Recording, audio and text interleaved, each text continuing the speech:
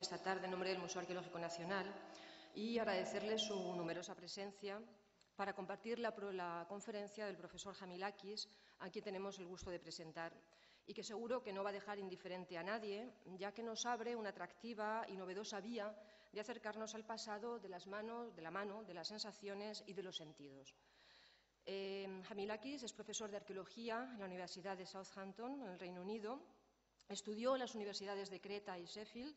Ha impartido clases en numerosas universidades como Wells Lampeter, en Barcelona, Columbia, Binghamton, Dublín, en la que ha impartido también conferencias, Providence, Nottingham, Heidelberg, San Felipe en Chile, en fin, es infinito su recorrido, y en este momento se encuentra en España. Ayer estuvo en Santiago de Compostela, hoy nos hace el honor de estar aquí entre nosotros y mañana estará en Barcelona.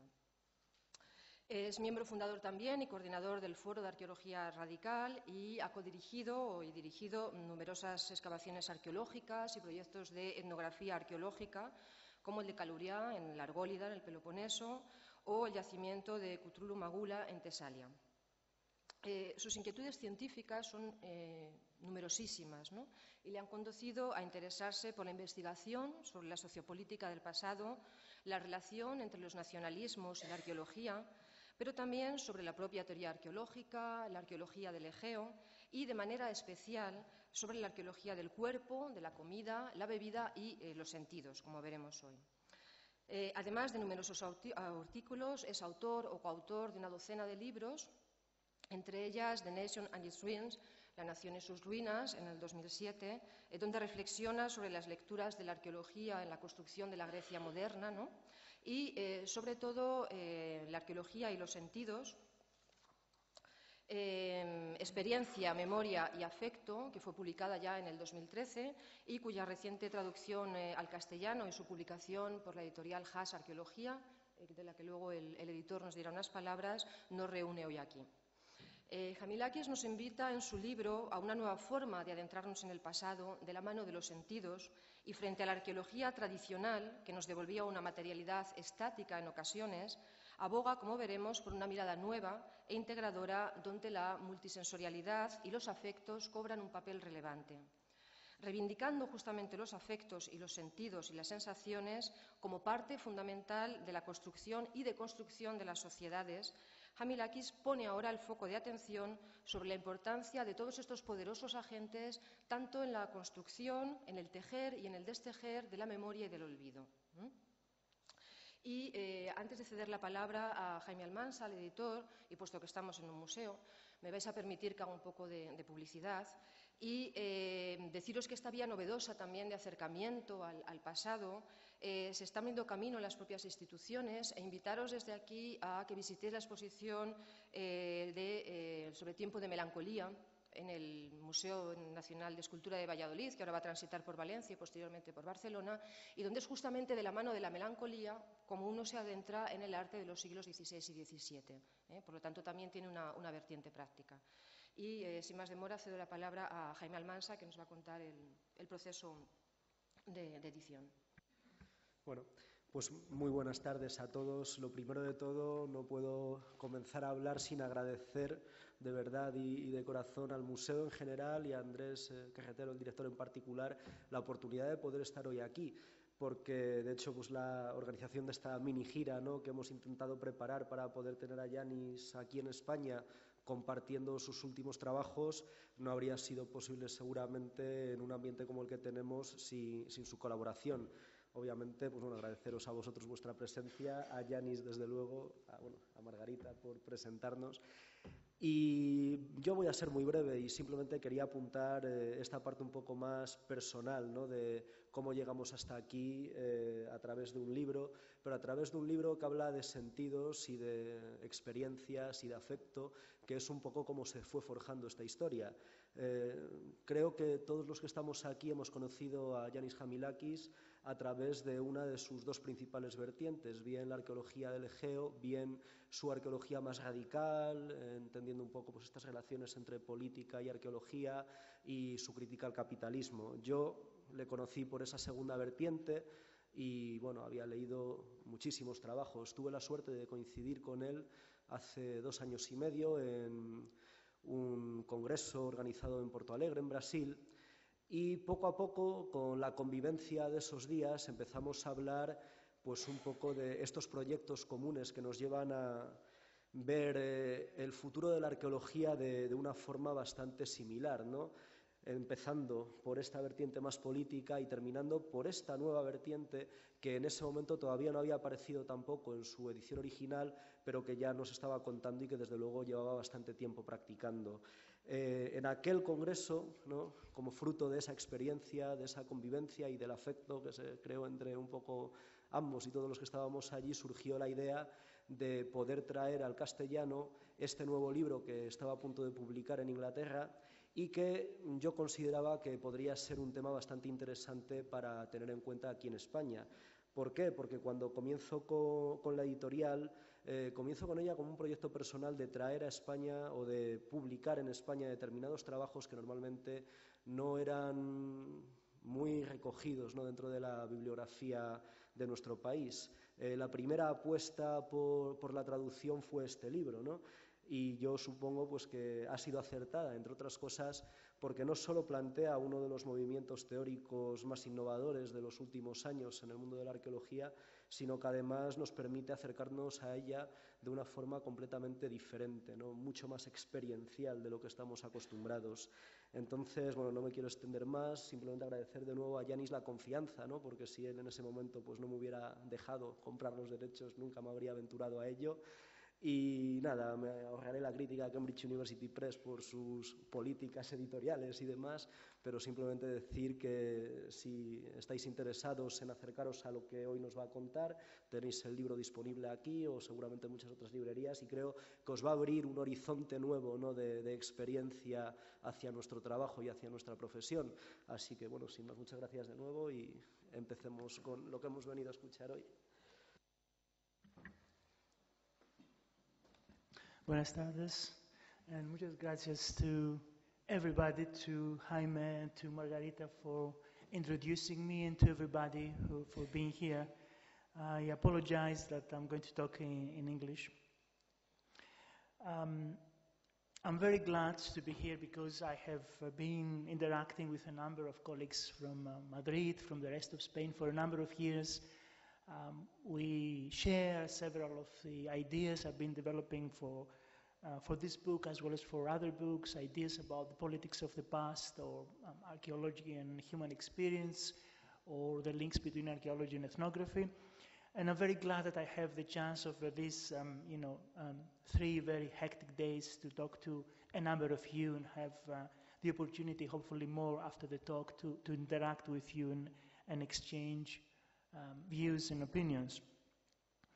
I was asked by Jaime today and by the museum to do a paper summarizing the main points, the main ideas that I analyze in the book. I'm going to do so by using a range of different examples, some of them contemporary, very contemporary, happening now, some of them more conventionally archaeological. So you'll see in a minute that the order and the analysis is going to be a bit idiosyncratic. I will finish by presenting just a glimpse of the latter part of the book when I apply some of the ideas on sensoriality on Bronze Age Crete, the area where I've done a lot of work on, to show how some of these ideas can actually animate, activate a specific archaeological context and a specific body of material culture. It's going to be wall paintings from Knossos, but that's at the end of the talk. Before that, we have some time to discuss the main concepts of the book. So I would like to start by conjuring up 2 very different vignettes. The first one, imagine that you are one of the hundreds of thousands of millions of people from the global south, or even a war refugee from Syria right now, whose only hope appears to be to cross a border and find herself to the other side, the global north, which offers the often false promise of relative prosperity, or at least bare survival.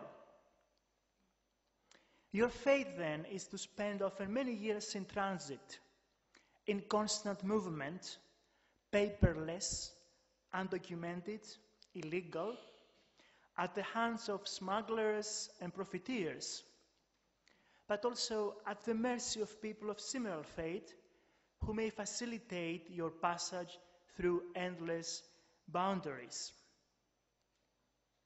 Thousands of you in similar position will never make it, drowned instead in the Mediterranean as they try to cross into Fortress Europe, the promised land of the European Union, or summarily deported or pushed back by the at times violent border guards, the infamous Frontex, which ironically has adopted as its logo the phrase Libertas, Securitas, Justicia, or sniffed out by vicious dogs,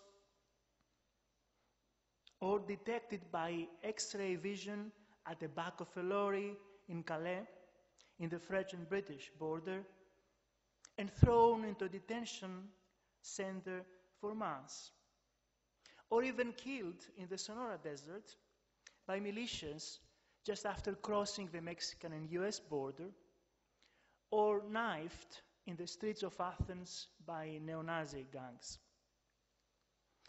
Vast amounts of money have been spent in building fences, in reinforcing borders, in funding guards, in creating detention centers, and in funding scholars, sociologists, migration specialists, political scientists, and some anthropologists. And yet, the tragedy that is undocumented or irregular migration continues. And as far as the scholarly debate and knowledge is concerned, we are still far from understanding the experiential weight and impact of the phenomenon, the intricacies of the embodied and sensorial world that undocumented migrants inhabit. It is my conviction that, in addition to the important work being done already by sociologists, legal scholars, and others, anthropological archaeologists and other material culture specialists can contribute immensely to a new understanding of the phenomenon.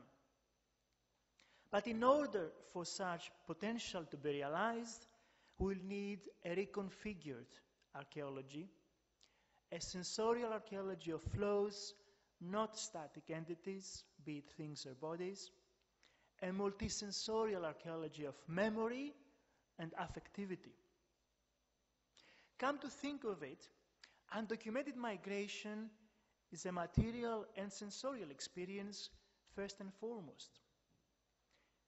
It is the lack of specific pieces of paper that assign to these people an alien status, a status of non-existence as political beings, and attributes to them the status of bare lives, to quote Giorgio Agamben here. Relegates them to the condition of what two anthropologists, Gonzalez and Chavez, have recently called objectivity, depriving them of the right to have a bios, to have a life, a biographical life. That is the life of a recognized citizen. They are, as we know, sans-papiers. The material apparatuses of the undocumented migrant, the things that he or she brings with them, are crucially important in the journey from the homeland to the country of destination. There are normally very few objects, the absolute essential to make the journey as light as possible, but which may lead to unintended consequences. As the important undocumented migration project by the US, on the US and Mexican border, directed by Jason De Leon, has showed, the clothes and issues that help the undocumented migrant to blend in with the people of the country of destination are often the same clothes that betray them before they venture the crossing, because they stand out in the home country and its borderlands, raising that suspicion and leading to arrest. Mexicans trying to cross into the US wearing gringo clothes, so they're immediately spotted and taken off the bus to be arrested. Or water bottles may need to be painted black so as not to reflect sunlight, but which will increase water temperature, making it undrinkable at the end. So how material culture traps them in that sense. But even from the point of view of states and states' apparatuses, it is the materialization and objectification of legality and illegality and of prevention which have become recently more prominent.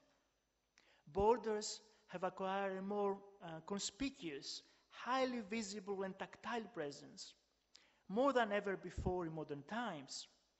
Walls and fences are being erected along border lines. Patrols are in operation in the land as well as in the sea. And symbolic and material borders are even being enacted everywhere, including in major cities, and not just along borderlands and state boundaries. And yet, and here the limitations of the think-based approach become evident, even people who do possess such material objects as passports may find that these are deemed worthless. In many countries anyway, that, to use an expression of a Senegalese philosopher, their passports do not pass any ports. And that not all seemingly equal material and documentary devices hold the same value. Not all passports, as we know, hold the same value. Or that their perfectly legal papers, their passport or PIN card or whatever, can become worthless in the eyes of a racist policeman or guard who can confiscate them and even destroy them in front of their own eyes, declare them fake. What determines, after all, the fate of the migrant, undocumented or not, are more basic, more visceral, sensorial matters. The color of the skin, the color of the hair, clothes, bodily odor, pronunciation. In the vast anti-migrant operation launched in Athens, in Greece, in 2012, and ironically called Hospitable Zeus, sensorial matters such as skin color and appearance were the criteria that police used to round up many thousands of people. And yet, only a tiny minority of them were proved to be undocumented migrants. This sensorial racial profiling is regularly used by immigration officers in airports and in many northern countries. When we travel ourselves as scholars, we regularly see people of dark skin to be asked to step out of the line for further questioning. Bodily odor has been long known to be a ground and a feature of sensorial racism. And in the cases of undocumented migrants on a road or on a boat for endless days, if not for months, this odor-based sensorial racism is routinely in vogue, very often in popular discourses or just in banal racism of everyday life. But take a look at this picture from an Athenian newspaper in Greece. Policemen regularly wear white surgical gloves when handling migrants in European city streets. This is in Athens. This is not a practice that is reserved for all suspects of an illegal act, however. So, have a look at this picture. In this slide, the Greek police handling the leaders of a neo-Nazi group, the notorious Golden Dawn, did not see it essential to wear such gloves. An easy and to some extent valid explanation for this can be that the migrant is considered as a matter out of place, a foreign, polluting body from which not only the specific policeman but also the national body as a whole needs to be immunized and protected. And as the Italian philosopher Roberto Esposito has claimed, the logic of immunity, which he juxtaposes to the logic of community, immunity-community, is the basis of, as we know, fascist and Nazi ideologies, which were, after all, in essence, biology realized. So this biopolitical logic is to be found everywhere in the public discourse regarding migrants. And right-wing politicians and the conservative press would often rage against the perceived threats from diseases that come with undocumented migration. But I argue that there is more to this act of immunization and that of sensorial, and that the sensorial archaeology, in fact, can go much further in explaining this specific phenomenon and understanding this sensorial racism we see here in front of our eyes. And I will come back to this in a minute. But I want to leave the present for a moment and transport you to another context, and I'll come back to this after this more conventional archaeological example. I would like to transport you to a different setting, to a North European context, and of course the BM, the British Museum in London, in the UK. Several of you know, I'm sure, that in 1937 to 38, the sculptures known as the Parthenon or Elgin marbles, originally from the Acropolis of Athens, experienced a rather dramatic episode in their long and eventful life. They were about to be rehoused in the newly constructed Davin Gallery of the British Museum, named after Lord Davin, the person who funded the construction of that specific gallery. Now, Lord Davin was not keen on patina, especially the patina accumulated on the Parthenon marbles, giving them a honey-like color and a human skin-like texture and appearance. These works were not white enough for him. Dirty looking almost. Not what the Western middle classes and their elites had in mind when they thought of the glory that was Greece, to use a stereotypical expression. That is the golden age, of course, of Western civilization according to the popular discourses. So here we are seeing chronophobia, we are seeing a bipolarity between purity and pollution, but also the commingling of the aesthetic and the political.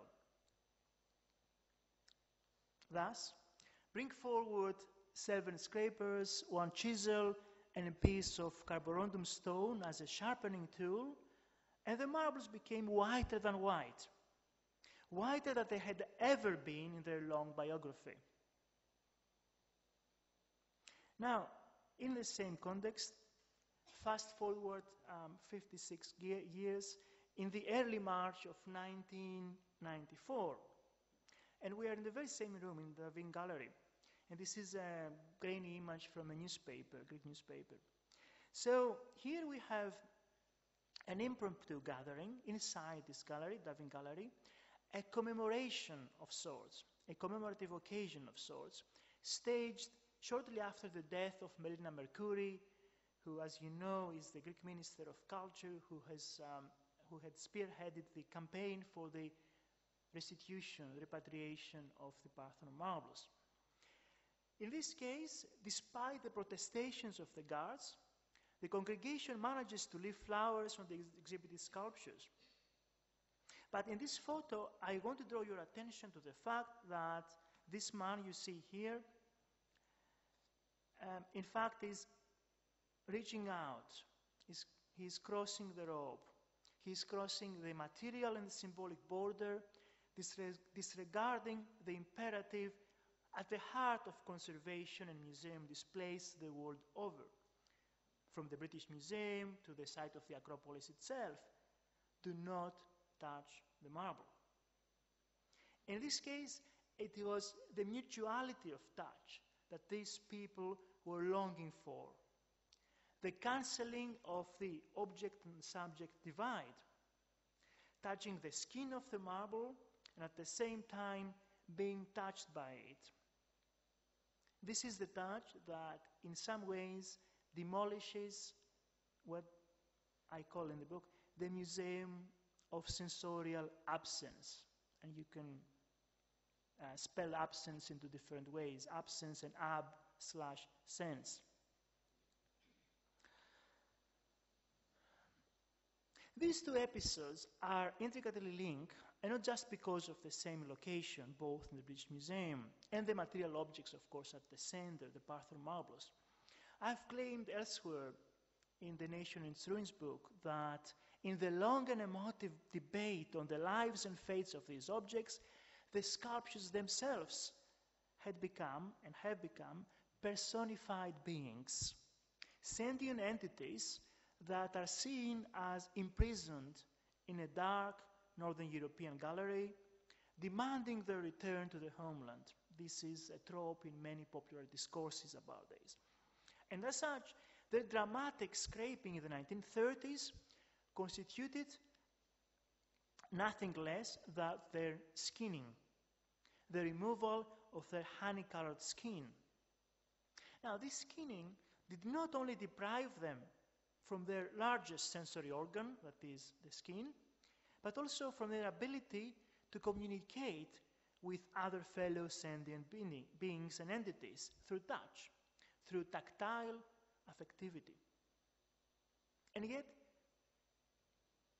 this is what this visitor on the photograph was attempting to do, to reactivate and reignite this tactile affective communication with a material sentient being, not only imprisoned, but also out of bounds and behind the metal barrier imposed by the museum authorities.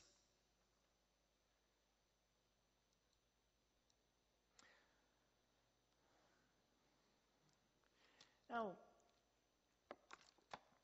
in a long historiographic chapter in the book, I'm claiming that Western modernity is haunted. Is haunted by the bodily senses. Because it is through them that all human action and experience becomes possible. At the same time, however, their corporeal nature, their unpredictability, their unruly and anarchic tendencies cause anxiety, tension, and fear. What is at stake is the very nature and definition of the person and what it means to be human. Western modernity gave rise to the fantasy and the delusion of the autonomous human, the fearless individual, the self-sustained and self-producing entity that could rule over sensibilities, could tame and conquer sensorial experience at the same time and in the same way as it could colonize, tame, and conquer other people, faraway places, and chronologically distant realms, like in archaeology. Sensorial experience, it was thought, could be regimented, ordered along a hierarchical and classificatory grid, and the same goes for non-human beings, for plants, for animals, but also races, places, nations. It was this mentality which valorized the so-called distant senses, disembodied and autonomous vision and hearing, the senses of discourse, the senses of logos, the senses that an autonomous and individuated body could relate to. It is, in some ways, remote sensing, as we call it in archaeology, to use a technological metaphor here. Throughout the history of the discourse on the senses, the specter of animality surfaces time and again. The fear that too much emphasis and reliance on smell, on touch, on taste could jeopardize your humanity.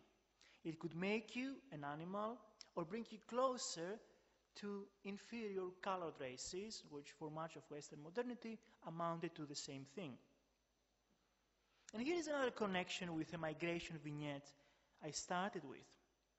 In many global contexts today, animal metaphors are used to denote undocumented migrants, but also their smugglers. Coyote for the smuggler, and polos, for the undocumented migrant in the Mexico-US border. Or shetu, which means snakehead for the smuggler, and renshe, snake, for the crossing migrant in Chinese. Whereas Iranians use the term for sheep, referring to a border crosser. As the social anthropologist and once undocumented migrant himself, Shahran Khosravi notes, and I quote, represented in terms of chicken and sheep, two animals traditionally sacrificed in rituals, the border transgressors are sacrificial creatures for the border rituals. End of quotations. I would add here that in these discourses, the migrants' sensorial capabilities and sensibilities are deemed also closer to animals than humans. Much of the thinking and the discourse on the senses in recent centuries took place against the background of colonialism. And here is the irony. Colonialism relied on the desire to acquire things from elsewhere, things that would enhance and could enhance and diversify and enrich bodily sensorial experiences. Think of spices, of coffee or tea or tobacco or chocolate or a range of fruit and vegetables. Chris Gosden, a fellow archaeologist in the UK, says, colonialism is about the grip that things hold on people. It may be about regimentation, regulation, control and subjugation of place and people, but it is also about the desire for sensorial stimulation and strong experiential effects, the desire to acquire these commodities that enhance sensorial experience. And yet, the sensorial cornucopia that was unleashed with colonialism had to be tamed by sensorial order and classification, and at times by sensorial racism. The sensorial is at the same time political, and has been so always. Modernist archaeology, to return to our field, wanted to tame distant time, to colonize faraway places, and to prove the antiquity and the material truths of the nation. Within the realm of the autonomous and disembodied gaze, it produced its own object of desire. We call it the archaeological record, out of the material traces and fragments of the past.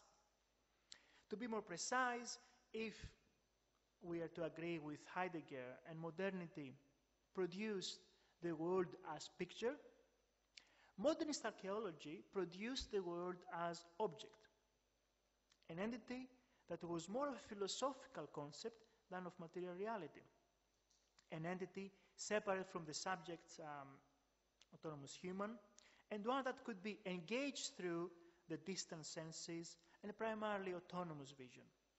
Instead of presence, modernist archaeology, at least in its dominant guises, opted for representation. Instead of material things, it opted for mostly anesthetic objects. Objects that could be rendered legible and visible entities, put up on a pedestal, admired from a distance, and then framed through a series of representational devices: the flat drawing, the photograph, the computer screen, and of course the remote sensing and scanning technologies, including 3D and other technologies we have today. But it is a quality of thingness in the thing which continues to haunt the discipline. It is the memory of the physical interaction with humans, the tactility in the evocation of lost but not forgotten auditory, olfactory, and gustatory worlds to do with taste, which continue to disturb the sleep of dominant modernist archaeology. Things will not rest until they get their sensorial dues. Now, in in a chapter in the middle of this book, I attempt to summarize the main argument and propose some ideas based on all the previous discussion and on work by archaeologists, ethnographers, anthropologists, philosophers, and others. And these are, in some way, theses, principles for what I consider to be archaeology of the senses. And I will try to summarize some of the most important ones here. How are we to develop a framework for a sensorially inspired archaeology? It's not an easy question, of course, and in grappling with this question for the past 10 years at least, if not more, and getting deeper into philosophical debates, I arrived at the conclusion that the exploration of the senses is not merely about bodily experience. It's not about organs, sensory organs, and the mechanics of bodily stimuli. It is rather an inquiry on the essence of being, on life, and also on the nature of subject-object and mind-body dichotomies, which, as we know, are at the center of much of philosophy. To inquire thus on the possibilities and on the shape of the archaeology of the senses means to inquire on the ontology of the discipline. What is archaeology, after all? My first conclusion on the basis of my exploration in the book is that the senses are not five, the senses are infinite. Critical historiographies on the senses, as well as several anthropological studies, have shown that the sensorium we inhabit, or we at least recognize in our discourses, with its five senses and its implicit hierarchy, is in fact what we can call a folk taxonomy, a context-specific taxonomy, which was given to us. We inherited from at least classical antiquity, from Aristotle and others. It was a way of imagining the body and the self, an imagery which in colonial and national modernity took on a very rigid form. This prevailing conception of the sense in Western modernity, however, carried certain class connotations, especially in more recent times. It had mostly to do with the upper classes, with middle classes, whereas there were other subaltern sensorial regimes that defined sensorial hierarchy, that defied sensorial hierarchy and compartmentalization. And of course, as we know, the fixity and the regimentation of the senses has been challenged in late modernity, especially since the beginning of the 20th century, by new social forces, new technologies, and new configurations of materiality. We can think of new social forces, the working class movements, feminist philosophies, environmental and other philosophies, but also new technologies. Think of not only photography, but also more recent technologies such as cinema and other technologies. So, things can be described, and this is fundamental for the thesis of the book, can be described as extensions of the human body, and they can act as sensorial prostheses. Now, this is not to devalue them, devalue their power and agency, but rather to foreground and highlight their ability to enable the body to expand its sensorial capabilities. And since things were and are infinite, sensorial modalities can also be described as infinite. In this book, I discuss some of these sensorial modalities which are not part of our own recognized sensorium of the five senses based on anthropology and the work of other people. The sense of balance, the sense of movement, what we call kinesthesia. The sense of cinema. Some people say that the cinematic experience or the cinematic field is a different sensorial modality. They call it synesthesia, with C, not S.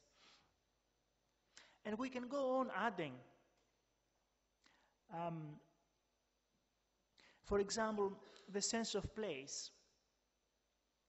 The specific experiential mode associated with the emplacement of human action its grounding in specific locales, the familiarity with which that grounding brings, the almost instinctive and automatic sense of sensorial recognition of paths, of routes, of place features, the gathering and the harboring of memories by places. As we know from phenomenological philosophers, places gather and harbor memories. All sensorial experiences, thus, are not only synesthetic, that is, work together in unison, but also kinesthetic, that is, they involve the movement, as well as the commingling and the combined work of every sense. By the way, this is another different view of the Athenian Acropolis in Athens. And I'm showing it to you because I think this sensorial photograph conveys a different aesthetic appreciation of the place that is based on movement and is based on tactility. This is the rock, this is the bedrock of the site, a bedrock that has been exposed because of years and years and years of clearing, excavation, but also removal of all post-classical traces and finds on the Acropolis. And of course then the exposed bedrock has been polished because of the millions of feet that have been stepped on it. So by photographing not the monument but the ground, the bedrock, we can evoke through photography the sense of movement, the sense of history as demolition, as clearing, as purification, but at the same time as tactility. So gaze here and tactility, I think, mingle and work together.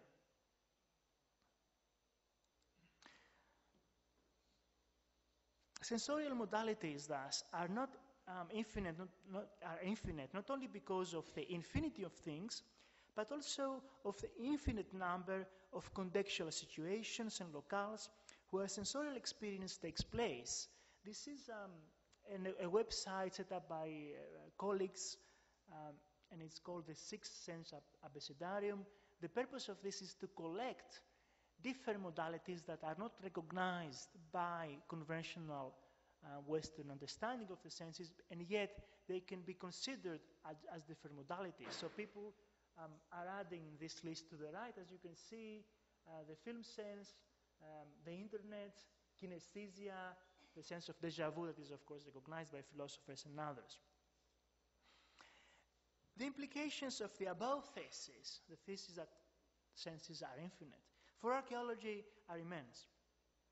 In the same way that anthropologists have identified sensorial modalities unrecognized by the Western sensorium, archaeologists, having primary access to the materiality of the world through time, to the infinite number and range of things and technologies, can unearth and explore sensorial modalities which have been ignored and suppressed by Western modernist archaeology and other discourses. But given the synesthetic character of sensoriality, this will have to be done without resorting to the enumeration, the numbering, or the singularization, singling out one, and the compartmentalization of the sensorial. Now, several of you may know that the senses have been explored and investigated as part of what we call the bodily turn in a number of disciplines, the exploration of the human body in various archaeology, anthropology, philosophy, and all these disciplines. And I would say that despite the fruitfulness of this approach, there is a danger that lurks in the essentialism, or the essentialism of the body as a bounded entity, as an autonomous and bounded entity, and as an object. In the Archaeology and the Senses book, I have deliberately avoided making the body the main analytical category, the main category in my book, in my analysis. And I have shifted attention instead to sensoriality and to corporeality as conditions of embodiment. And I prefer the term transcorporeality as the condition of sensorial flows in shifting corporeal landscapes, which also include things. So not one autonomous body, but a landscape of bodies that can be actually thought transcorporeally as kind of entities through which flows of sensorial experience and memory pass. So this is a shift from a body or from the thing to the field of sensoriality, the field of experience, and to a carnal materiality. It is a materiality, it's a carnal materiality, which recognizes that a unifying element of bodies, organisms, things, environments, and landscapes is what the philosopher Merleau-Ponty has called the flesh of the world, the flesh of the world. There is sensorial character and nature, which comes to life through these transcorporeal and affective engagements. The affectivity is important, as I will show in a minute. So, if this is an ontology, it's not an ontology of things, but of sensorial flows and movements, not of bodies, but of corporeal landscapes, of transcorporeality, not of a single action or single actions, but of continuous interanimation. Now, we know, of course, that the body is an organism, but at the same time, the body extends itself beyond the organic, since the senses, despite their functional roles, are not absolutely essential, necessary for the organic body to operate. The notion of the flow is of primary importance here. It refers to flows of materials, of information, of substances, of memories, affectivities, affects, airborne particles, bodily fluids, ideas, rays of light, waves of sound. But there is always a dialectic in operation between fluidity and fixity, between sensorial flows and interactions on the one hand, and the objectification and regulation of the sense. We constantly try, ourselves, but also institutions, to actually regulate and regiment that constant flow of sensorial interactions. And the same applies to sensorial and bodily memories, which is another concept very important in this exploration. Archaeological sites, for example, reshaped by us archaeologists and reconstituted as archaeological record out of the material traces or fragments of the past, are examples of such an attempt to objectify, to fix, to regulate, aimed at producing and perpetuating a consensual order. But these attempts are constantly at risk. They are subject to what people call involuntary mnemonic effects, to the subaltern efforts to disrupt the consensus and to produce dissensual effects. So, if the senses are not essential for the workings of the organic body, what is their primary role? Well, sensoriality shapes and organizes social life, and perhaps more importantly, and this is a key concept for me, activates and evokes affectivity. The senses enable the body to be affected. We are affected by sensorial stimuli, not only organically, physically, but in an emotive manner, in a kind of feeling manner. They allow us to be touched, both, literally, but also metaphorically. To be moved, again, literally and metaphorically. Sensoriality, thus, cannot be separated from affect. Affectivity and affect should be central to sensoriality. And here I part from colleagues who do archaeology and the senses in an objectified manner. For example, exploring the acoustic properties of a cathedral or a building using mechanical, scientific, or other instrumental devices.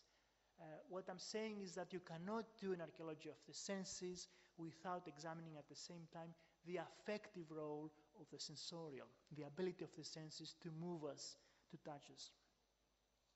Now, if that is the case, recall the vignette I started with, recall the policemen in European cities wearing white surgical gloves when handling migrants, but not when handling other suspects like the neo-Nazis.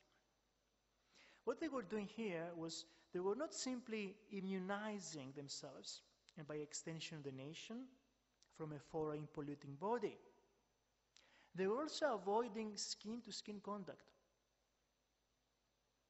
They were refusing to engage in a directly tactile communication with a migrant, with otherness, with the other. They were immunizing themselves from any potential affective bonds that could have developed between themselves and the undocumented migrants. And it is affect, rather than emotion, another similar concept, that I want to foreground here, making the most of the ability of the word affect to function both as a verb, to affect, but also as a noun, the affect, the result of that action. As such, affect bypasses the dichotomy between subject and object and connects with the sensorial field as a space where flows and encounters are happening as a, what I call, sensorial contact zone. Sensorial contact zone. It is through affectivity that sensorial flows and interactions animate the flesh of the world. An archaeology of the senses that cannot but be at the same time an archaeology of affect, an archaeology of affectivity. Another fundamental concept in the book is its ideas about time and temporality. And the main principle that I want to explain for a minute is that the senses are multitemporal. They do not belong to one time. They belong to multiple times at once. They activate the multitemporality of matter, and this discussion is based on my reading and understanding of Bergson, a philosopher that is becoming more and more known again. The sensorial approach which I'm advancing here does not subscribe thus to the chronometric device, the objectivist time of modernity, but sees time instead as durational and as immanent to sensorial experience. And let me show you two examples that I also discuss in the book to actually make the point about materiality, multitemporality, and the senses. The first image is a piece of stone. It's a block. It's an architectural block, in fact, from the sanctuary of Poseidon on the island of Poros. The ancient name is Calauria, in the Saronic Gulf in Greece. A site where I've done ethnographic work for 3 years, and a site I know intimately. So amidst the ruins of the sanctuary, there is this ancient, possibly 4th century BC, limestone block, which was part of a wall of a stoa, of one of the buildings that surrounded the temple in antiquity. And the block has been in place since antiquity, but at the end of the 19th century, a large extended family settled amidst the ruins. It built a farmstead and made this their home until they were evicted from the Archaeological Service in 1978, when the site was declared archaeological site and site to be protected. The children of the family would play amongst the ruins and would inscribe on the rough surface of the stone their initials, as they did with other stones on the site. So you can see initials here. You can see initials here.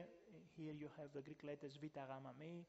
And in fact, through ethnography, we can identify these people. So we can name who this person is. Vangelis Georgiou Makris. Another name.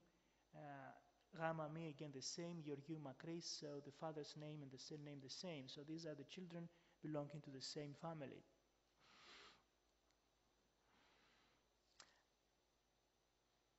And you can also see dates, which was their date of birth, 1952 here, and you can see an inscription here which says Eton 14-year-old. So initial date of birth and dates, which could be date of birth of the date when they described it, and their age. Let's keep this in mind for the moment and move to another locale, which I think will come up in a minute, from a different site, the site of the Athenian Acropolis in Athens. Now, this is quite a large photo, but hopefully it will load in a minute. So, don't know what's happening. Okay. Technology. I don't know why it's taking for so long for the image to load.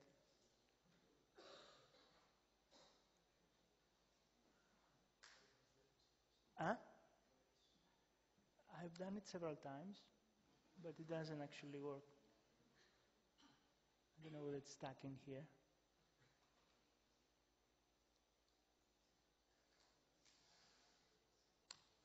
Tune the camera, have a look. Sorry for the...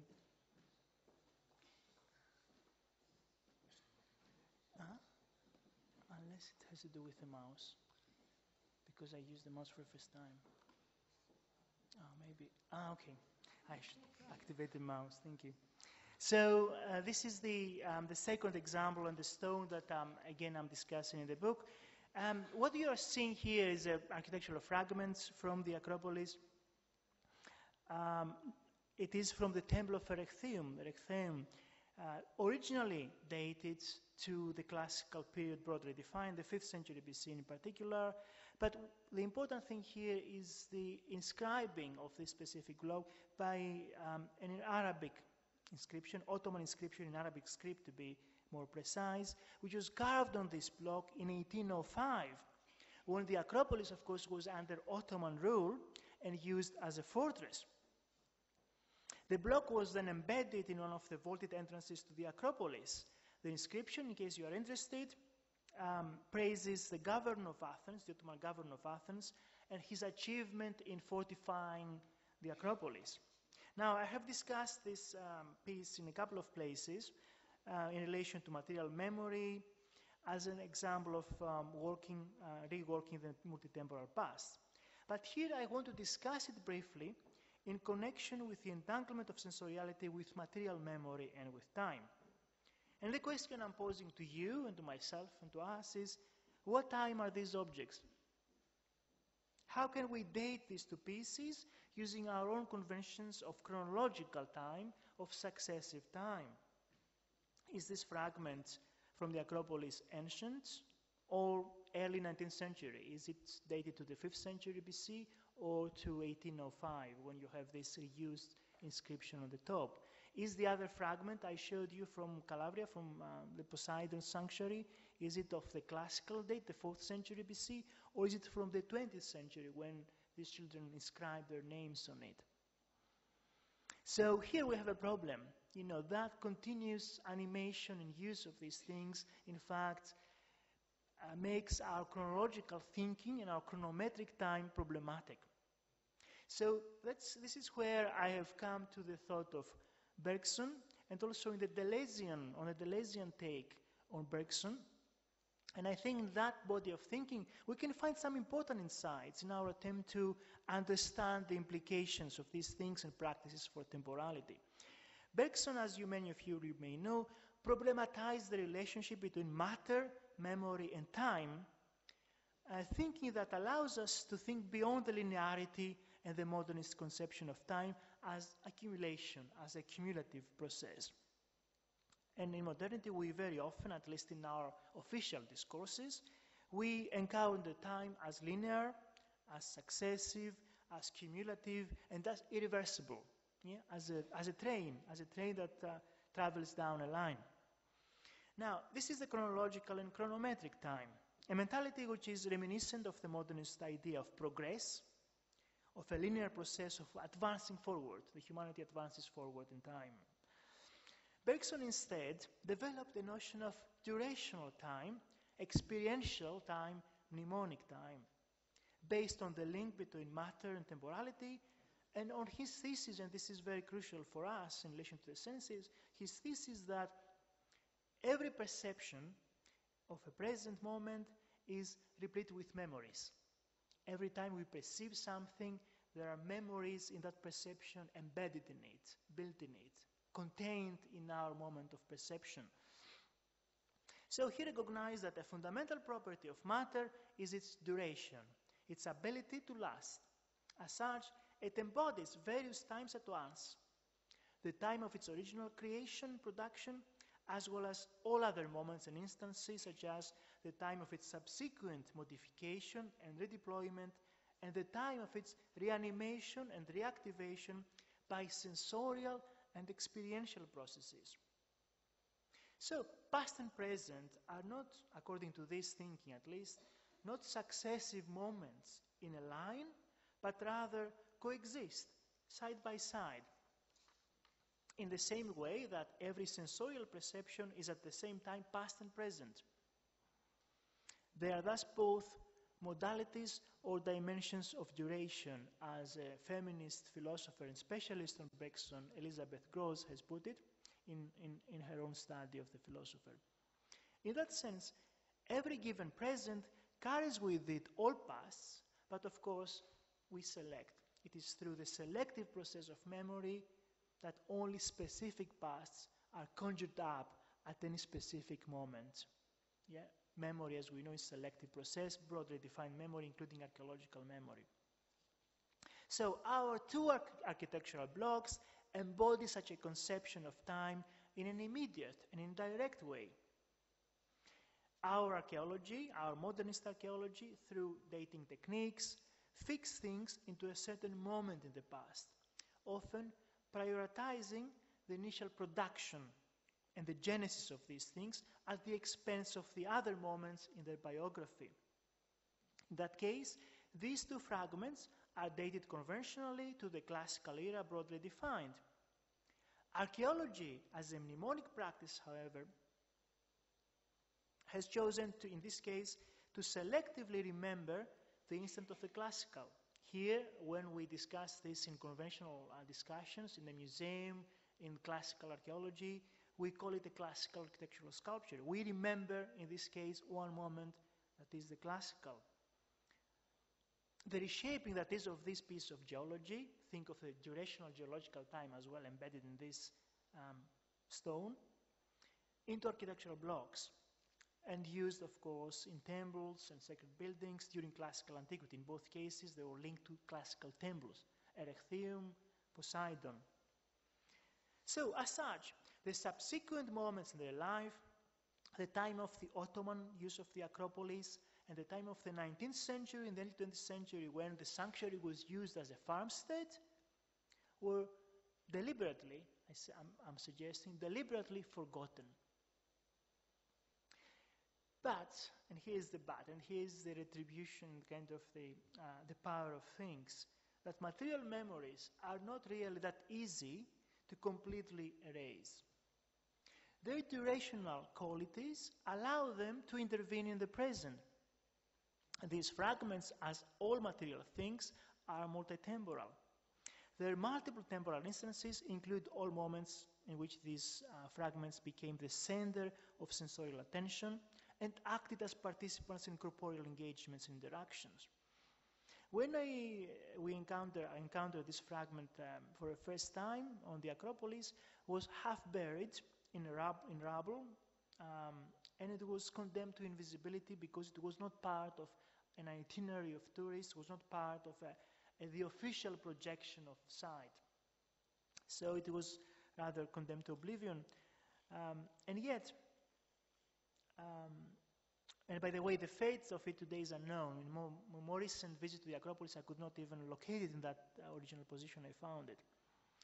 And yet, through the photographing, and a colleague of mine has photographed this now several times, and also in our projection of this piece in, let's say, projects such as this one, which is a photoblog we call The Other Acropolis.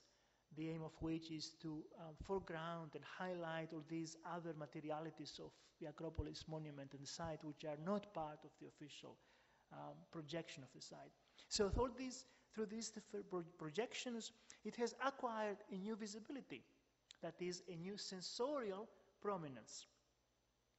Now the same applies to the block I showed you from the Calabria site in Poros. In this case, the fragment and its multitemporal qualities forced us not only to notice it, but also to record it, to draw it, and also make it an essential part of our own guided tours on site. So groups of visitors would gather around it and hear about the various temporal moments of that stone. They would photograph it often and trace with their own hands the engraved letters on that stone.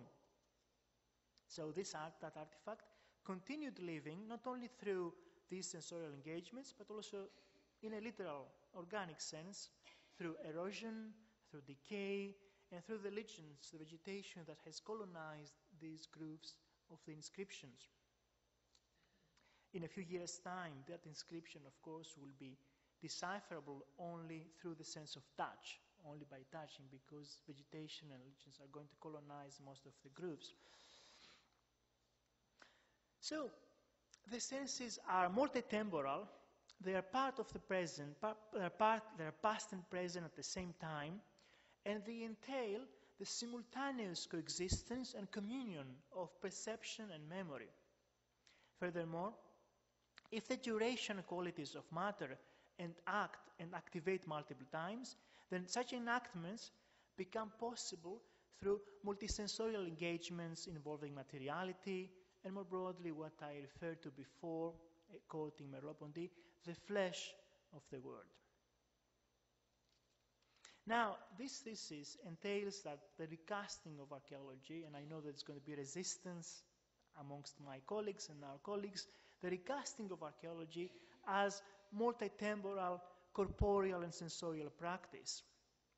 Such a new discipline, then, it will be attentive, and attention here is important, sensorial attention is important, attentive to the sensorial lives of things and materials as multitemporal entities, attentive to the risky and unpredictable nature of the sensorial, and of course to the political lives of matter, that is, the coexistence of multiple times simultaneously would render problematic the use of archaeology as a refuge, as an escape to a distant past, and to a remote past, to a harmless past. I do only the 5th century BC.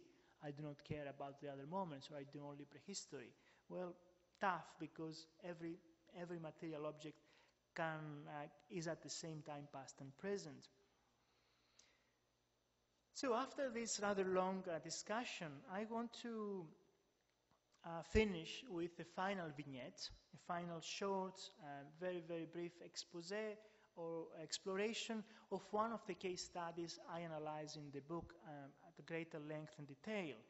And this is from my own context of expertise and interest, which is the Bronze Age of Crete, what we call Minoan Crete, although I don't like the term Minoan, to see how a specific part of material culture, and more specifically wall paintings, frescoes, primarily from Knossos, can actually help us rethink this specific context as sensorial, as multisensorial, and as an example of a sensorial archaeology.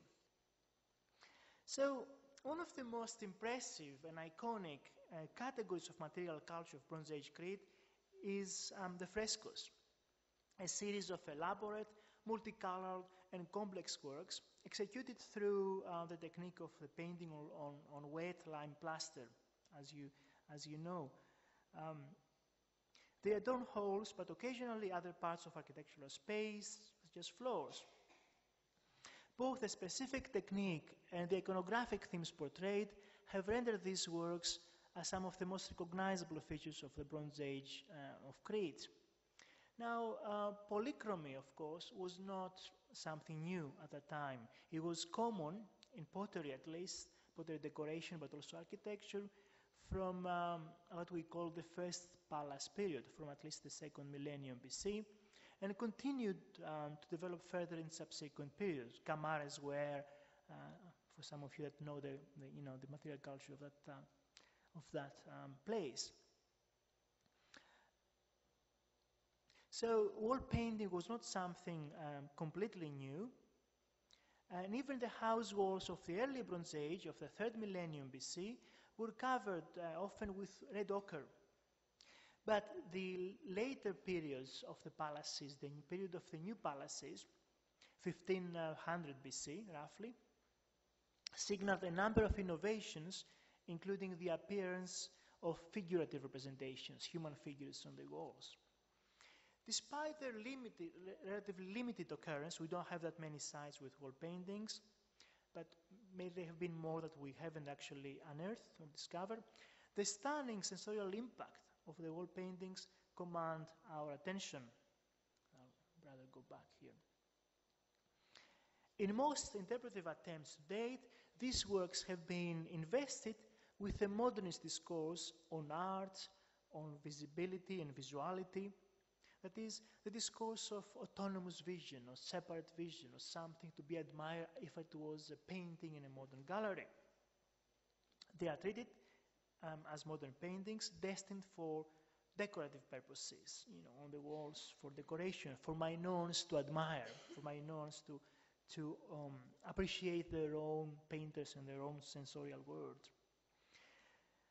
The study, of course, of these wall paintings has advanced significantly in recent years, and several of my colleagues have done important work on this. But yet, the meanings, what they call the meanings of these works, eludes us, escape us. The invocation of religious significance by some researchers does not offer any further clues, especially since it is almost impossible to designate a separate and autonomous religious domain in the Bronze Age of Crete. The religious from the secular is something we cannot really separate in that context. Instead of the repeated search for abstract meaning, an exercise which is inscribed within the mind and body dichotomy and the Cartesian heritage of archaeology, I propose an approach here which attempts to understand the sensorial impact and the role of these things, their positions within the spaces of communal embodied performance which characterized palatial and other contexts at the time. Now, for example, a look at the distribution within the Cnossian palace of the Neopalatial period will reveal that passages, corridors, and stairways, that is, spaces which were linked with regulated bodily movement, processions, and other bodily movement, were adorned with some of the most impressive wall paintings, often depicted such ordered bodily movement. Moreover, very often these wall paintings seem to envelop the spectator, creating a total environment. They can be described thus as participatory. They were things that they were participating in the human action inside spaces. Many fragments of these works were found in what we call fresco heaps. Yeah? They lack any signs of burning as well, which means that they come from a deliberate attempt to scrape the wall painting off the wall. That is, the deliberate destruction of these things, the removal of these things off the walls. This indicates that at least some of them were not permanent works of art to be there constantly for decoration, but they were perhaps some of them at least transient media, perhaps put up as props for specific important events and ceremonies. An example that is well known from the literature is the so-called throne room from Knossos, in this case dated to period called LM2, which is a good example of such enveloping of the participants and the function of the wall paintings as props for rituals. And the so-called throne room is, of course, there's a three-dimensional stone seat in the middle of it, and it's flanked by two griffins, which are depicted on each side of the flat surface of the wall. Now, the most commonly accepted explanation in this case is rituals of Epiphany, that this room was used for rituals of Epiphany that were taking place in this space. These wall paintings, therefore, were not independent decorative features, but formed a unity with the architecture and its sensorial and embodied affordances. They were thus tightly linked to the social practices and ceremonies performed and enacted in these architectural spaces. They were, as I said, participatory works. Let me follow, for example, two specific examples, for a moment, two specific examples to actually show you some of the things I've been talking about. The first is what is called the procession fresco, a major work located on both the east and the west walls of a corridor near the main passageway for people entering the palace from the west. So this is a graphic representation of it, a drawing of the whole procession as would have been in its entirety. And it was close to the west and west court you can see here on this slide. So the open paved space, and this is a photograph of that open paved space of the west court, was an arena of ceremony and performance. We know that within this designated footpaths, and you can see some on the slide, regulated bodily movement. You see an open space, but you can notice that in fact certain paths were designated on that open space to regulate the bodily movement of people in a procession, in a very regimented manner, regimented kinesthetic experiences, leading through that procession into the west porch and through that into dark and very narrow but clearly lavishly adorned walls with paintings, the corridor of the procession. Now, the painting was found on the walls in a fragmentary condition and depicts a series of human figures in procession, some carrying liquid containers. In a nearby corridor, another example of wall painting, this one, the Caber fresco of the same date, which is, as you can see, a human figure which is part of another procession, again carrying containers with liquids, or rita for perhaps libations and other ritual activities. The portion of the synthesis occupying the south part of the east wall depicts a seemingly female figure, you can see here on the reconstruction, paper reconstruction, which acts as the focus of the whole procession and performance. You can see how the other figures are oriented vis-à-vis that central female figure. Most of the upper parts of these figures are missing, but the most authoritative reconstruction, the most accepted reconstruction, which is this one by the British Mark Cameron, portrays several of these figures as playing musical instruments, such as the lyra, the flutes, and also the sistra, the well-known rattle of Egyptian origin. You can see this from a stone relief vessel from another context. The other example I want to show you briefly, and this is just based on a paper reconstruction because the synthesis does not actually exist as a whole or part, is what we call the Grand Staircase fresco, dating to the Neopalatial period and has been found scattered in debris in the east wing of the palace. It depicts humans in procession ascending a staircase to the left. The suggested reconstruction is set against the background of a monumental grand staircase which connected the clusters of the rooms to the east side of the palace, arranged in 2 floors, and we can call residential quarter. But more importantly, connected, as you can see here, this is the grand staircase, connected, the covered, closed, limiting and restricted parts of the palace to the open space of the central court.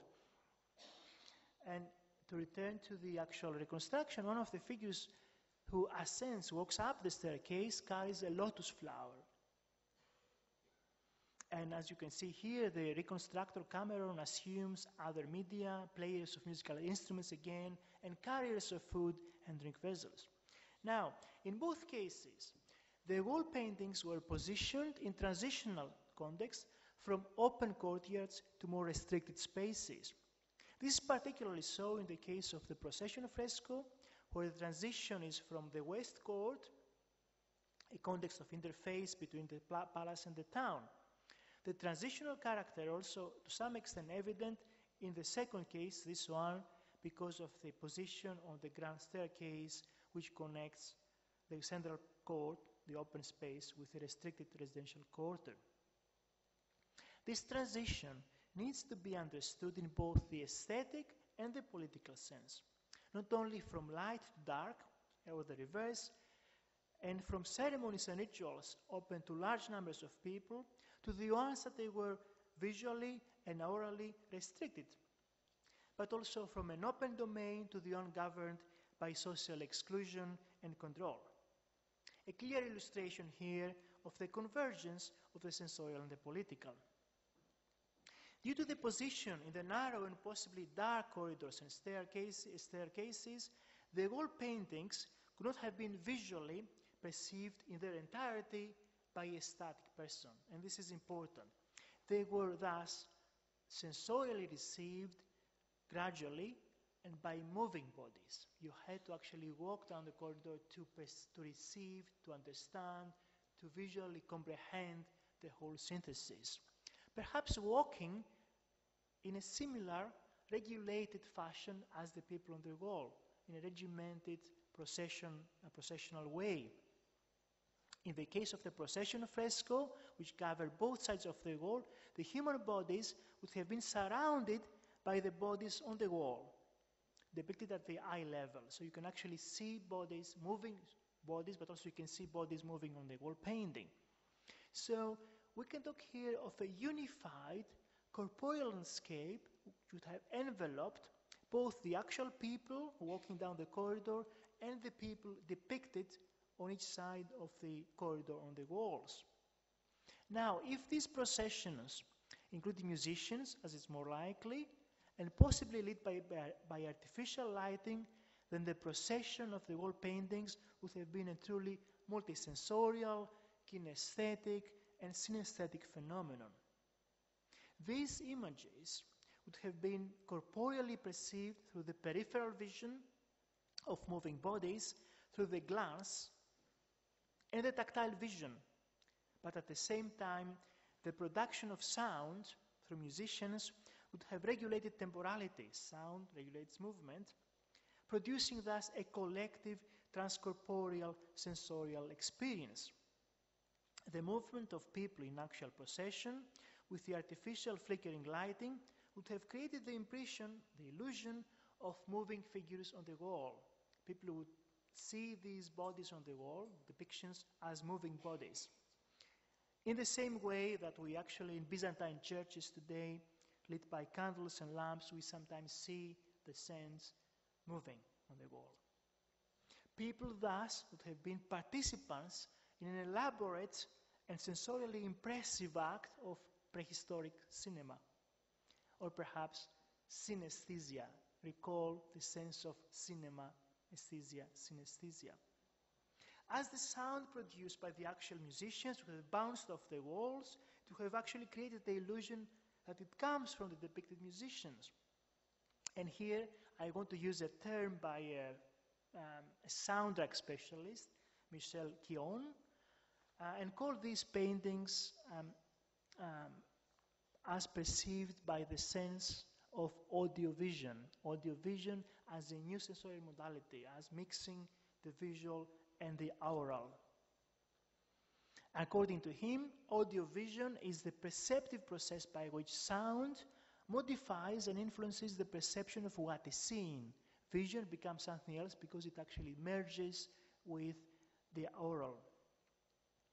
Or to put it more accurately in my context, through performative kinesthetic audiovision. Now, the wall paintings thus were key components in sensorial assemblages, which included both the broader architecture, the actual human participants, and the objects and artifacts carried by them, but also the sounds, the music, the chant, the olfactory emissions from the flowers, and from the food and drink in the containers, both the actual ones and the ones depicted on these walls. And there's no coincidence that the depicted figures, as I said, carry food containers or drink containers, implying that the procession would have perhaps led to some sort of ceremony of feasting or drinking events, such as the ones portrayed very often in wall paintings. And of course, there is plenty of archaeological evidence for feasting events happening in many of these contexts, and we find very often drinking cups by the many thousands, sometimes 20,000 drinking cups, as in this case of this context that I was excavating with colleagues a few years back. So in other words, these highly elaborate visual representations were not just visual, and they were definitely not representations. They were multisensorial phenomena. They regulated human movement and action, and at the same time they were co-participants with humans in a process of interanimation during embodied rituals and ceremonies. The fact that the humans depicted on the walls do not include any portraits, that is, they are generic humans, idealized forms of the human body, makes their participation in these ceremonies and the formation of sensorial assemblages easier. So, after this whole discussion, I want to conclude briefly, very briefly, and return again to the contemporary and to the present.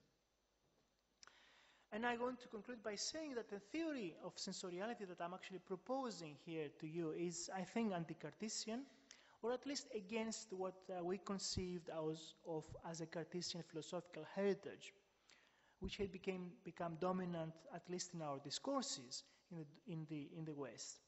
So instead of the usual phrase that we evoke, all of us evoke in Descartes, cogito ergo sum, I think, therefore I am, I opt instead for the phrase by the Romantic German philosopher Herder, I feel, therefore I am.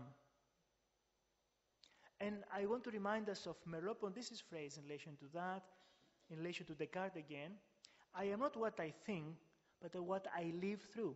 So I'm defined not by thinking, but by experience, by living. Now, this does not imply that thinking should be rejected, of course. I do not propose that. But what I'm actually saying is that we should reconstitute thinking as another form of felt experience, as sensorial and affective practice interwoven with all other embodied practices. That is, thinking through the living and the sensing body. So it's still thinking, but affective thinking, and through the body and through the experience of the body. So while things and materials are essential properties and components of the field of sensoriality, I don't want to fetishize the thing, to take the thing as a separate entity and make it the center of my attention. And I don't want to replace what we call the humanism of modernity with pragmatocentrism, with making the object as the center of our attention.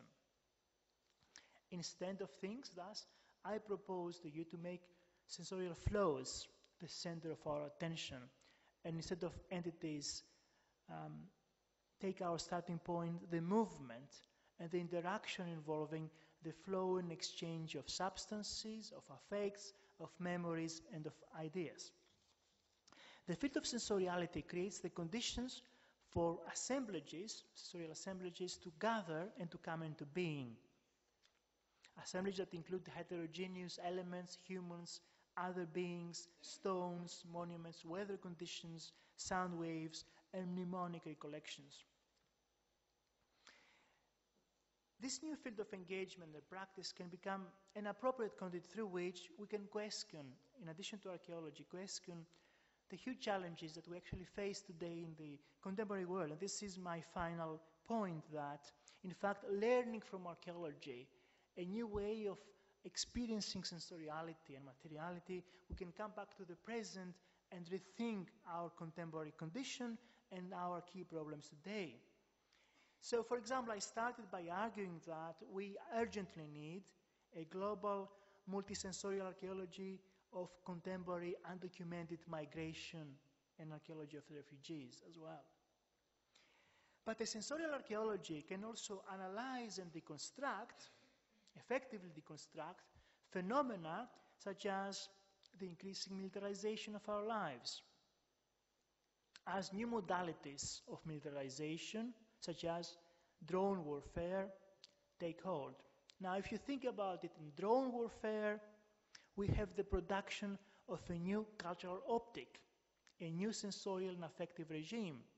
That is God's eye. It's a God's eye view, and it is an omnipresent and omnipotent eye capable of total surveillance, a drone that can actually see everything, but remaining most of the times invisible, at least the operator of the drone, invisible because he is located somewhere else.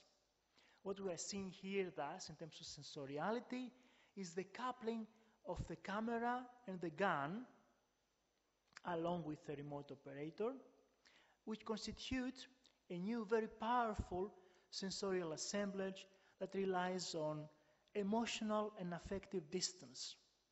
I can see you from a distance, I can kill you from a distance. So, finally, this ontological or ontogenetic shift that I am proposing, and I think can be brought about by a multisensorial and by affective archaeology, constitutes a new challenge, and a major challenge to the anthropocentric regime of our modernity. And thus, it could be an appropriate and effective tool, an effective and affective tool, for not only understanding our contemporary geological and social order, some people call it the Anthropocene, but also inventing new forms of multi-species, affective and multisensorial life. So looking also into the future. Thank you very much for listening and your attention.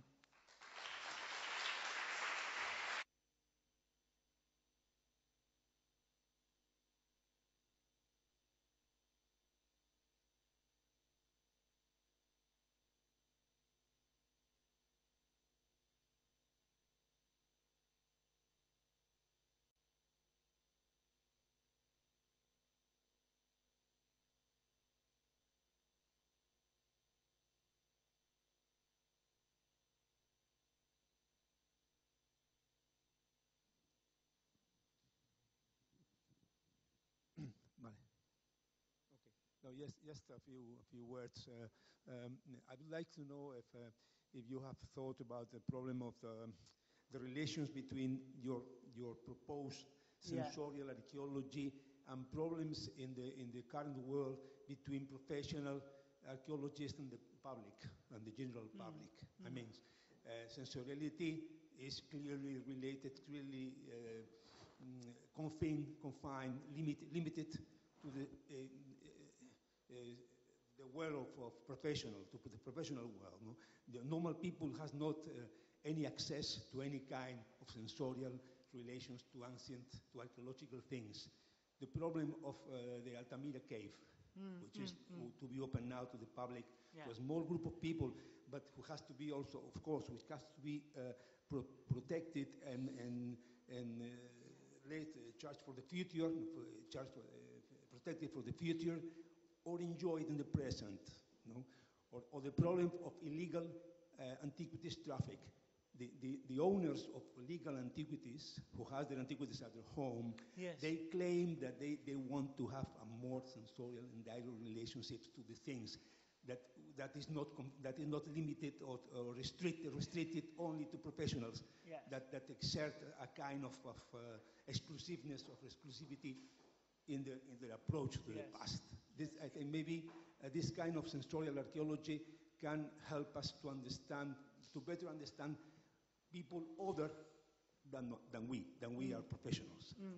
The normal world, the world of the general public, which is different from the world of museum curators, archaeologists, and scientists in general. This is the question. Thank you. A very, very interesting matter and very complicated as well. And I'll try to give a brief comment on this. The relation between various publics and archaeology or museums is in fact at the center of my attention here. I don't have case studies in museums, but I do have kind of discussions of museums. I discuss, for example, the new Acropolis Museum or other cases, because I think we cannot discuss sensoriality only as a professional archaeological, matter. Why? Well, because many publics very, very often long for sensorial proximity. They want to touch things, as you say. Many of them want to come closer to these things. And of course, then you have various issues to consider, as you said. You have, first of all, the museographic practice of having some distance, very often for conservation purposes. But I think even within the world of conservation, there is now a discussion about tactility, for example, about the ability of publics to actually be allowed to touch. I've discussed this with many of my colleagues, including many conservators and others, and museum people, and I am of the opinion that I think we should allow tactility to be activated as much as possible, especially since, as we know, we have lots and lots of interesting artifacts, objects in our storerooms that can be actually touched by people with no major problem of conservation. Millions of pottery sherds can be, in fact, touched by people without causing any major damage. There is this danger of always prolonging that sense of public's appreciation. We say, we save this for posterity. We save this for the future. This is not for you, it's for the next generation. This is the future that never comes. Yeah? It always postponed, always kind of, it's not for you, wait. I think there are issues here to consider seriously, because in museums, very often we allow tactility for special audience, special people, special groups, people with impaired vision, for example, we sometimes do. We often allow children to touch things because we consider touching as a very important educational experience for kids. But we adults are supposed to learn experience only by our minds, or primarily by our minds, or by our vision. Yes? Adults are logocentric. The adulthood of humanity is theoretical, is logocentric.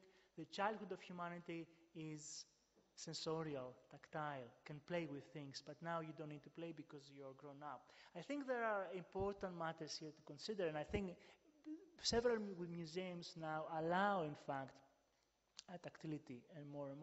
And even in some archaeological sites, even if there is some damage, some attrition, there is a trade-off here that some damage, always happen. Things, as we know, live. They have biography. They change. Not to consider, for example, other ontologies in relation to things. Consider indigenous groups in a number of contexts. Think of the American Southwest and a number of indigenous groups there that believe that many things need to be allowed to die, need to be allowed to be returned to the earth. So we are stuck with a very distinctive ontology about touching, about sensorial experience, as well as very often a very professional zeal and desire to keep things only for ourselves. But I think that many of the things I'm trying to say, in fact, can operate as a springboard to discuss also museographic matters about museum and the public. I don't know whether...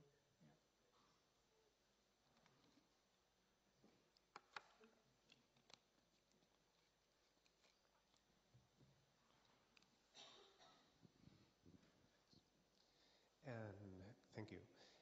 And what do you think is the final goal of all of this? I mean, do you think that with this, you said feelings are timeless, so do you think we can really feel what, I don't know, people from Stonehenge, when they built it, if you have this experience there or something like that? No. We inhabit different bodies from the people of the Stone Age or the people of the Neolithic or the people of the Bronze Age, and I'm not, in fact, trying with this perspective to recreate feelings, affectivities, or even sensorial experiences. You cannot. We do inhabit different worlds and different bodies. What we are trying to do in this, what I'm trying to do in this perspective, and this attempt, is to evoke a range of sensorial and affective experience that have actually been present, activated in a specific context. I'm not saying the way I touch a pot today is the same way as people in the past actually touched it or felt the same things that I felt today.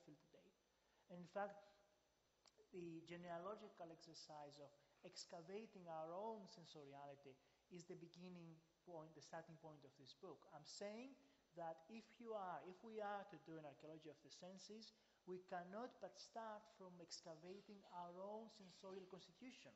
We have to understand how we have been shaped as sensorial beings before we allow our bodies to become the guide for other people for the sensoriality of the past. So that's the first point. Because senses are not universal, our education, there's been education of the senses, and every context very often produces its own sensorial regime.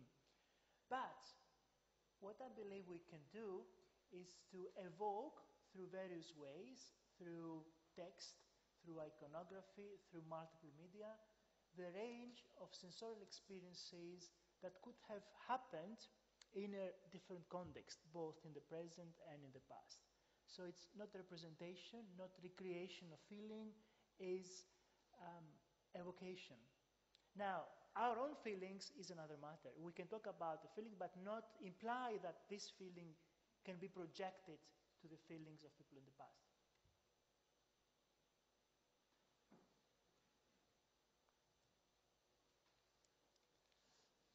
Thank you.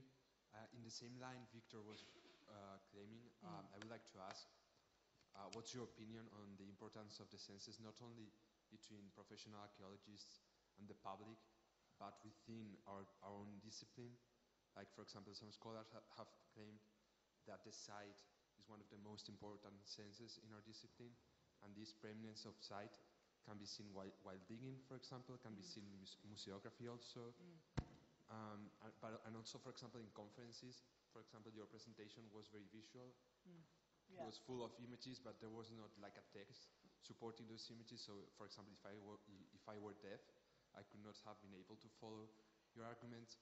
So, like, are we creating a kind of borders within the discipline through the senses? For example, like, who can access archaeology and who can succeed in archaeology? For example, how many blind archaeologists do we know?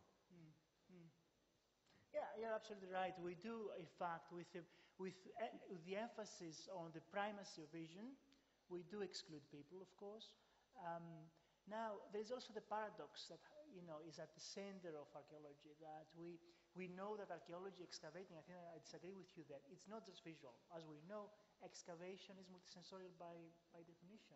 We involve all our senses, even the sense of touch, right? We recognize and categorize sediments, whether they are sandy or loamy, by actually tasting some of the sediment. So there are many different ways of involving all our body in the way we dig. When we come to write up what we actually excavate, that's where the problems start, because then we create an abstraction from that multisensorial experience of the dig, the field site, and we produce very often, as you say, visual discourses, or in many cases just logocentric abstract discourses, because we think that it's about contemplation, just contemplation, and about an explanation as a theoretical matter, a philosophical matter, not about evoking multisensoriality. Now, my talk used lots of visuals, but I was talking, I was, sound, of course, movement, I was moving all the time, my body was moving a lot. So it was a multisensorial, I think, lecture.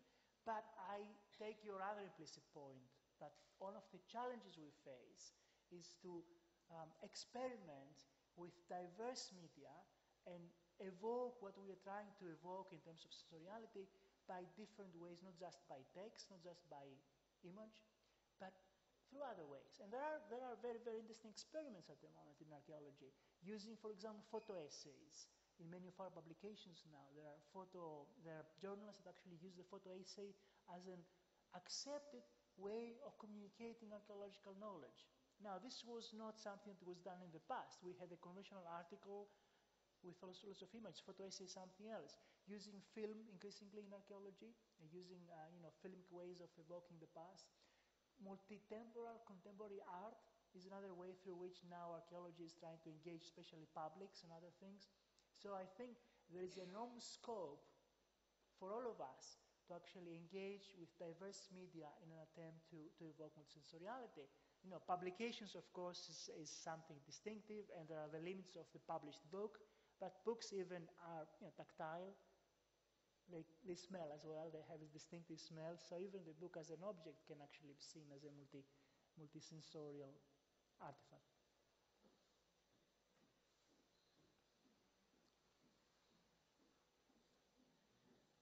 No one else wants to, nadie más quiere preguntar nada. Si tenéis vergüenza con el inglés, le traducimos.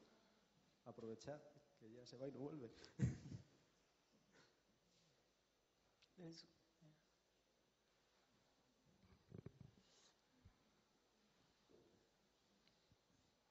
Hello, thank you. I thought it was very interesting, your Thank you. topic. I was aware that maybe psychologists separate the human being, the way they communicate, in three ways, which is feeling, thought, and I don't remember the third one. I think it was kinetic. And I think it would be interesting to see if nowadays the majority of the people are more on feeling, on more the word, or kinetic, in order to approach archaeology in a different way. The same way as before science and art and unknown, the unseen, was all put together. We have separated now to make the majority into math and the object. And this, I think, is very interesting because it's a new step to focalize that maybe the new period in the human being would be more feeling.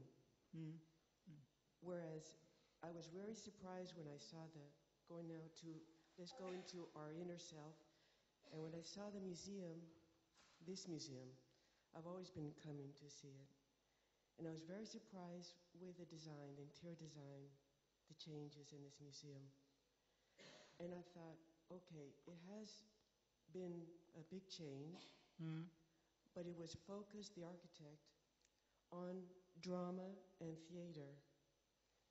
And they isolated the sensual touch towards pushing the button on the video, the same as they isolate the kid at home to work with video games. Okay.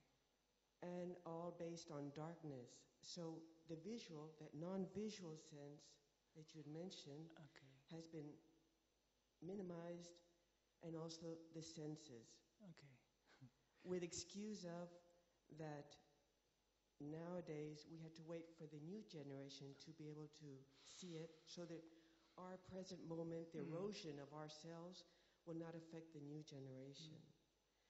And I think it'd be very interesting to apply this archaeology to architects for urbanism and museums like this one. I like the changes, but I feel there was a lack of, it isolated into darkness and the senses. And they pushed us all like sheep to touch that button to that video game, and you forget the object and you just see the screen. And this can be applied as an example. A study is the mobile, the evolution of the mobiles, the screen. We first touch the keys, and now we touch the screen. And we think we're getting closer to communication, but it's flatter. Okay.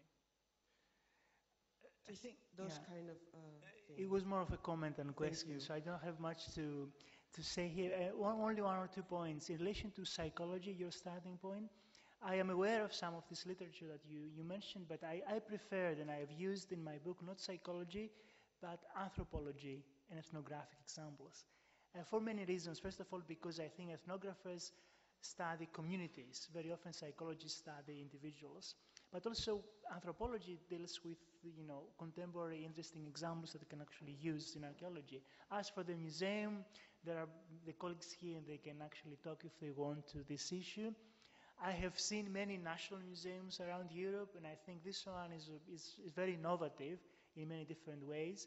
But there are also some dominant museographic conventions the world over that museums often follow.